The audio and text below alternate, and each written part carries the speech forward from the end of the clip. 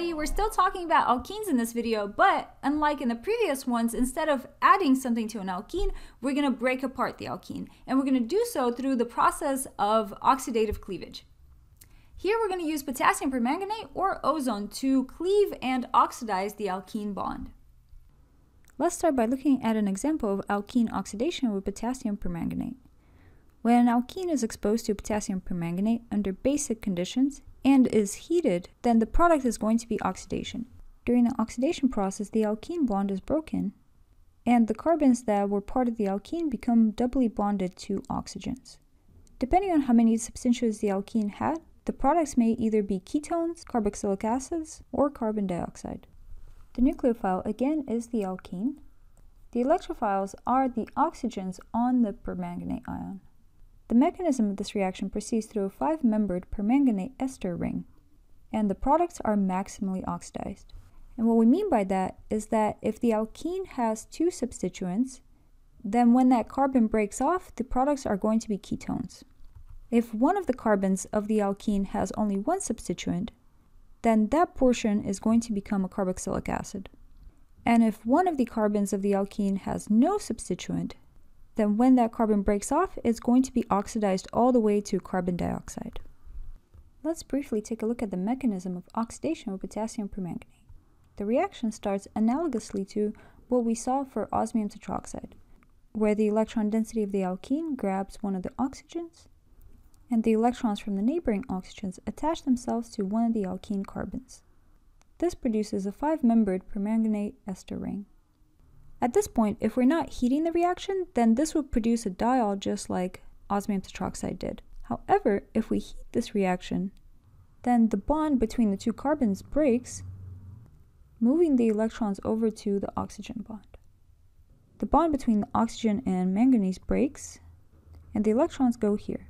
Then lastly, the neighboring manganese and oxygen bond breaks, and these electrons come over to this bond, which results in 2 carbonyl compounds. Then in the presence of a strong base, the permanganate oxidizes the aldehyde further to carbon dioxide. And the byproducts of this reaction are manganese oxide and water. Now let's take a look at what products will form when we expose 1-pentene to hot basic potassium permanganate. Under these conditions, the alkene bond will break, and each of the carbons that formerly belonged to an alkene will be doubly bonded to its own oxygen. And notice that this portion of the alkene has only 1 substituent, so this piece is going to be oxidized to a carboxylic acid. The remaining part of the alkene only has hydrogens, and this is going to get oxidized all the way to carbon dioxide. So our products are butanoic acid and carbon dioxide. Let's take a look at a different example, where we are given the products of the reaction and the reaction conditions, and we have to figure out what the starting material is. This product is the outcome of an oxidation reaction, and the starting material is going to be some kind of an alkene. To figure out what kind of an alkene it was, the best thing to do is to take the ketones and face them toward one another. Then mentally scratch out the oxygens on the ketones and build a double bond in their place. And then mentally get rid of the OH group that was part of a carboxylic acid. When we do that, we find that the starting material is 1-methylcyclopentene. Now let's look at another method of oxidizing alkenes to ketones. In this case, we use ozone in a non-protic organic solvent at -78°C, and the second step involves dimethyl sulfide. This reaction is very similar to oxidative cleavage with potassium permanganate. However, ozonolysis is a little bit gentler in the sense that the products of this reaction are not going to be the fully oxidized products, and oxidation will only take place to ketones and aldehydes. The nucleophile is again the alkene. The electrophile is the ozone. The mechanism involves a 5-membered ozonide ring, and the products are limited to ketones and aldehydes. Now let's take a look at the mechanism of ozonolysis. In the first step, the electron density of the alkene goes for one of the oxygens of ozone, and the oxygen on the other end of ozone attacks one of the alkene carbons. This results in the 5-membered ozonide ring. At this stage, the electrons in the ring rearrange themselves, and the carbon-carbon bond breaks, and the electrons come over to the carbon-oxygen bond.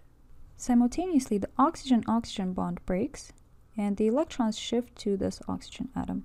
And lastly, one of the lone pairs on this oxygen comes down to make a double bond with the carbon. As a result, we get a ketone And we get another compound where one of the oxygen is doubly bonded to the carbon, but is also singly bonded to another oxygen. And the two oxygen participating in this oxygen-oxygen bond are still pretty reactive. So at this stage, the negatively charged oxygen acts as a nucleophile, and it attacks the carbonyl carbon that has a partial positive charge. The electrons from the carbonyl bond in return attack the other carbon. This results in another ozonide ring. At this stage, we introduce dimethyl sulfide, whose lone pairs attack one of the oxygens. This results in the cleavage of the oxygen-oxygen bond, as well as the cleavage of this carbon-oxygen bond. This produces one ketone and an intermediate. And in this intermediate, the lone pair electrons of the oxygen come down to make a double bond, and this oxygen falls off and leaves with the dimethyl sulfide. Then as a result, we get our final products, one of which is going to be a ketone and the other one is an aldehyde, which of course depends on what our starting material was. Now let's take a look at the two examples that we just looked at with potassium permanganate. In the first, we're going to expose one pentene to ozonolysis conditions. To determine what the products are, the first thing to do is to just remind ourselves where the hydrogens are on the alkene. Then, mentally break the alkene bond, and mentally place double bonded oxygen atoms in the place where the alkene was, each bonded to one of the carbons, and leave the hydrogens where they are. And in the case of ozonolysis, that's pretty much it.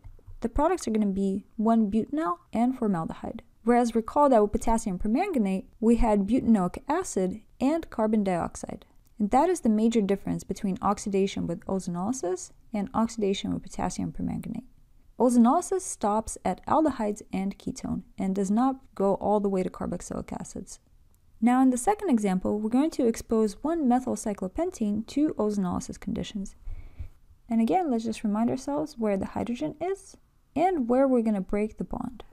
And the resulting product is going to be this structure. Notice that on the right we have an aldehyde, whereas in the case of potassium permanganate we had a carboxylic acid there. Hope this was useful in helping you build your organic synthetic repertoire, and stay tuned for more videos where we're going to discuss more reactions in the future.